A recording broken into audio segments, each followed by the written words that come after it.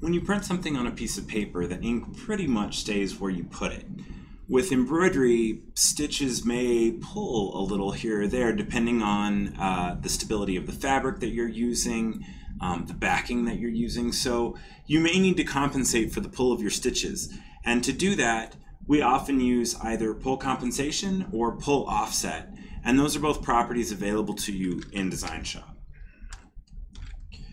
So there are a couple different ways to look at this, and to do that, go to Properties. So I'm going to select my element, right-click, go to Properties, and I'm going to be dealing with multi-stitch line elements. So the pull compensation or pull offset is available for any of your fills or satins, anything like that. It is not available for walk stitches.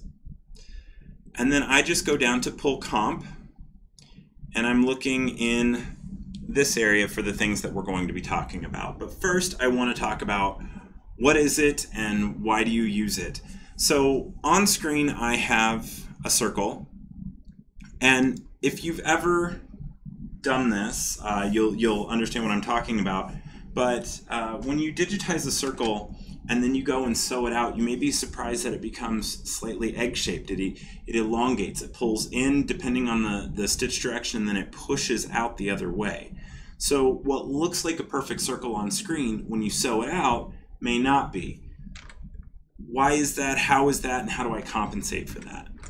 So again, when I'm looking at this, typically when I have a perfect circle on screen, if my stitch direction in this case is pretty much straight across, my sides are going to pull in. They're also going to push the opposite direction. So it's going to push out. So when you hear a digitizer talk about compensating for push and pull, this is what we're talking about. So while this may be what I digitized, what I may get, so I'm going to move this vector line on top of my stitching. It's not something I recommend you guys do in your DesignShop, but it makes for better illustrations. This may be what I digitized, but what I get when I sew out may look a little bit more like that. So it pulls in on the sides and it pushes towards the ends. So how do I compensate for that? Well, if I do it manually, I can edit my design and I can kind of go the opposite direction. So I bring in the ends a little bit and I pull out the sides a little bit. Okay, so let me undo a couple times to get this back the way that it was. Pull compensation via properties does kind of the same thing. And there are two parts to it. One is pull compensation, which works as a percentage, and what that does is it extends the stitch line by whatever percentage you put in here. So if I put 110% pull comp, it will extend the stitch lines by 110%. So it will measure this line across here and then multiply that by 110%. So because you're dealing with multiplication and you're dealing with percentages, it's going to affect the wider areas far more quickly than the thinner areas. So for the most part, that makes a lot of sense. Longer stitch lines tend to pull a little bit harder. If I have it going across this much, it's going to pull a little bit harder than if I only have it going across this much. So that kind of makes some sense. If you want to deal with things a little bit more evenly, you may want to think about using pull offset. I find pull offset a little bit easier to kind of predict. So I'm going to take my pull comp back down and I'm going to go into pull offset. How pull offset works is whatever number you put in here, it will extend the stitch line on either side by that amount. So if I put in, I'm going to put something a little bit more noticeable in here than what I would normally do. I'm going to put 10. So it extends the stitch lines by 10 points on either side. So if I take my ruler and I measure from here to here, it is 10 points, if I could be a little more steady on the mouse. All right, so that makes some sense too. So pull comp affects the wider areas far more quickly than the thinner areas. Pull offset affects everything fairly evenly. All right, so let's look at kind of combining some of these things. So I'm going to take this back down to 0. The one right below this is a max pull comp. Another way that you can deal with it is you can say, I want to do something completely over the top. I'm going to do 150%, and that's just going to really take that out there. And maybe you want to restrict that by a specific amount. Well, I can put 5 points in here, and once it hits 5 points, it will stay 5 points all the way around. You could do more than that, so we could even do 20. So it does it as a percentage, and then once it hits 20, it stays 20 all the way through, and then it goes back down. Completely up to you how you want to use this. Again, pull comp, wider areas get affected far more quickly, thinner areas less so. Pull offset, everybody gets affected evenly. Now, you do also have the option of unlocking X and Y. So if I do that, I can affect the pull in one direction more than the pull in the other. So if for some reason you were dealing with something that stretched way more in the Y than it did in the X, you can unlock those. I have yet to meet a material that did that enough that I've unlocked them. I have had some coworkers and some customers say, you know what, I needed to do this for this really weird material, and that completely works. That's what it's there for. I typically leave it locked. It's up to you and your application which you want to do. All right, so I'm going to go back to locking that. So we understand the concept of pull. It will help if you're outlining a fill, it will help that fill line up with the outline that happens afterwards. So in this case, let me delete this vector line because that's not real. And we'll just put a border around here real quick. And I did that using a change element type shortcut. So let's change this color. There we go. So if I wanted to do something just by looking at it, I might choose to change my pull offset until those stitch lines end up almost at the edge of this. So I could even do a little bit more if I wanted. There we go. And that would work out fairly well for me. So that was the idea behind pull comp and pull offset. Now, as you've noticed, this tends to extend stitch lines. That's what it was meant to do.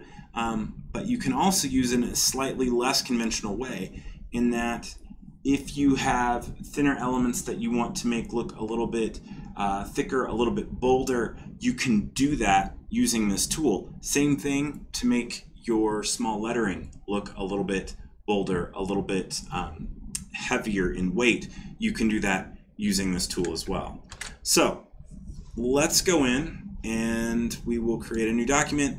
I'm going to create just a little bit of lettering here, and I will make this lettering out of DesignShop. Now DesignShop's an older alphabet. It has a good amount of thick thin play. If I look at my specifications, it says that it can go all the way down to 0.35 inches tall. So let's not take it quite that far yet. Let's just take it down to a ½ inch. And when I do that, let's zoom in here and let's look. And what I really want you to look at,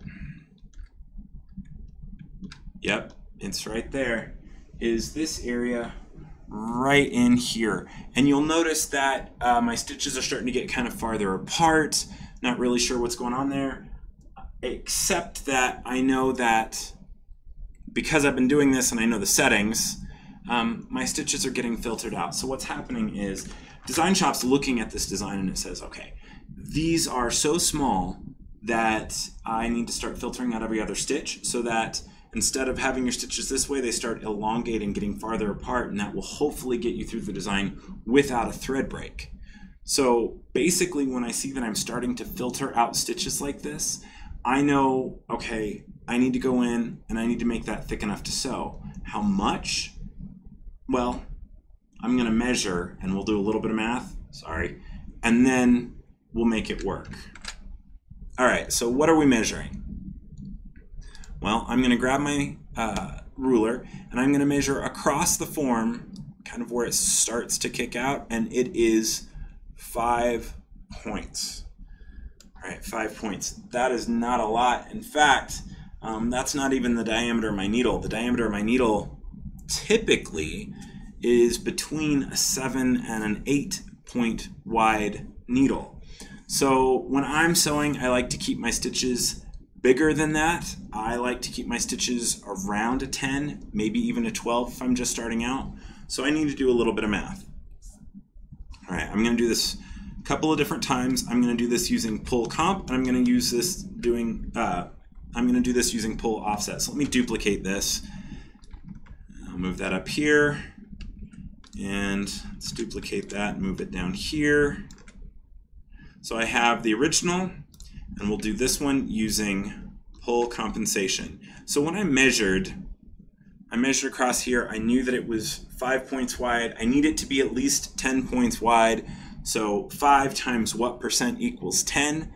Well, that's 200%. So I'm going to apply 200% pull compensation to this lettering. And now if I measure across here, that's 10 points wide. That's thick enough to sew. So I know that I can get through this fairly well. All right. Now, unfortunately, my M starts to kind of mush together and my letters start to kind of mush together a little bit. So maybe there's a better way. Since it's affecting the wider areas so much more quickly than the thinner areas, and what I really want to address are my thinner areas, I may choose to use, in fact, I almost for sure would choose to use pull offset. So let's go in here, right click, go to properties, and I'm going to use pull offset instead. So I knew that it was 5. I need it to be at least 10. So if I add 1 point to either side, that's 5 plus 1 on one side, 1 on the other, that's 7, not enough. If I go to 2, 5 plus 2 on one side, 2 on the other, that's 9, that's not enough. I'm going to go up to 3, hit apply, and okay, this is now thick enough to sew, but my letters aren't really starting to squish together. My M has a lot better definition than it does on the one above, and so that's really going to start to work out a little bit better for me when I'm dealing with my really small stitching. All right, so here's the original, a little too thin to sew. I'm starting to filter out stitches on the inside of the E. That's not going to work, so then here we've got pull compensation, where it's affecting the wider areas much more quickly than the thinner areas, and it's making my thick-thin play a little squirrely. And then below that, we've got pull offset instead, which is affecting everything evenly and giving a much kind of smoother, much more even kind of sew out. Now there is one other tool that you can use with this. I tend to use it as a troubleshooting tool. If I right-click and I go to properties, we also, under pull comp, have the ability to set a minimum column width. So if you're dealing with something like this and you're not sure if this is your problem, but you're getting thread breaks and you think it might be because your columns are a little too thin, what you can do is go into your minimum column width and say, whatever you do, don't go below this amount. So you can put that amount in there, and then as it goes throughout, if it sees that, it will stop getting narrow and it will stay at whatever your minimum is set to. So that's pretty cool. Why don't I always just set this to 10 if I don't ever really want to be sewing below 10? I can handle a point or two, or pardon me, a stitch or two that goes below that if I'm coming to a point like at the end of the M or at the end of the O. Well, if I make everything kind of stay above 10 points, and that's how I address this issue, the tops of my M's get squared off, the ends of my M get squared off, and it starts to lose that thick, thin play that made this typeface such a lovely and calligraphic typeface. So I will often use this for troubleshooting. I will often use it as kind of a band-aid to get through a design that I'm not super familiar with. But if it's something that I really want to work on and get really good results, typically I will go in and I will use pull offset to kind of achieve that. All right, so there's kind of 4 examples. One that probably wouldn't sew very well. One, the rest of them would sew well, but what look is the most appropriate for what you're doing? And so again, I tend to go towards that pull offset. That's going to affect everything evenly, so that's definitely the one that I would choose. All right, let's go back in and let's look at, not with that tool, I'm not going to. Let's go back in and look at the properties that we have left. So we've dealt with pull comp, pull offset, max pull comp. We also can specify a maximum column width. So if you never want to go above a certain amount, you can set that. That's not something I typically do. If my elements go above that amount, I'm not super worried about it. So 0 is what disables that. So if you put a 0 in there, you've got that. The other option that you have is you can enable small column pull compensation scale, which means if you get around this amount, go ahead and give it a little bit extra. And so that only affects where it gets really small.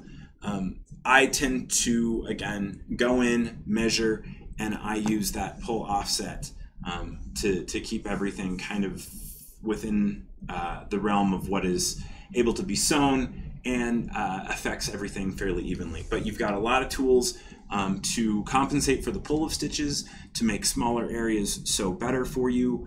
Just go in, take a look, and realize the tools that you have to be able to adjust your designs to sew really well for you.